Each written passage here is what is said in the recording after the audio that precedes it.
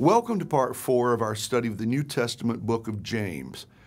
What a fascinating writer and theologian he was. A man who understood that, in Paul's words, we are saved by grace, but also a man who believed that though grace is free, it is never cheap. James was convinced that what we do confirms and authenticates what we say we believe. He would have said a quick amen to Edgar Guest's poem, "I'd rather see a sermon than hear one any day. I'd rather one should walk with me than merely point the way." In the second half of James chapter 2, he writes this: "What does it profit if someone says he has faith but has not works?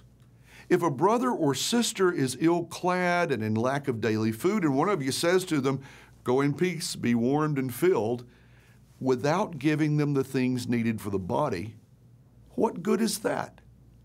So faith by itself, if it has no works, is dead. But someone will say, 'You have faith, I have works. Show me your faith apart from your works, and I by my works will show you my faith.'" One of my oldest friends has worked his entire life in a small southern town, managing a soup kitchen and clothing closet, dealing with homeless and marginally housed people. He was a pre-med student at a fine university who decided after graduating that instead of becoming a physician, God was calling him into ordained ministry. Academically gifted almost beyond description, he aced his way through a master's degree in one of America's best and most prestigious seminaries.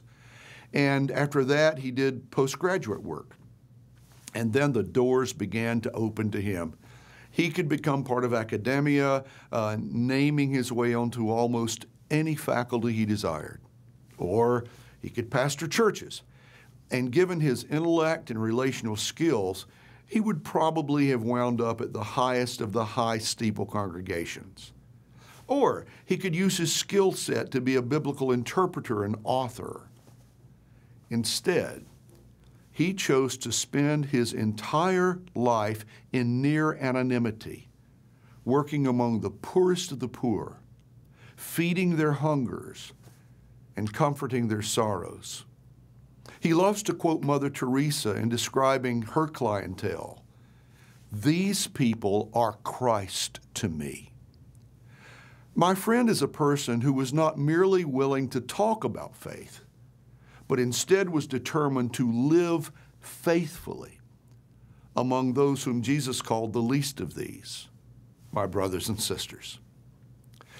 "I by my works," wrote James, "I by my deeds, by my actions, by what I do among, with, and for people, will show you my faith. I'd rather see a sermon than hear one any day." Martin Luther King Jr. revealed the very heart of James when he said, "Life's most urgent and persistent question is, what are you doing for others?" Okay, think about these two questions. How do you understand the doctrine of being saved by grace alone over against James' command to put faith into practice? Second, as a church, as an individual, what are you doing for others? I'll see you next week as we continue studying the book of James.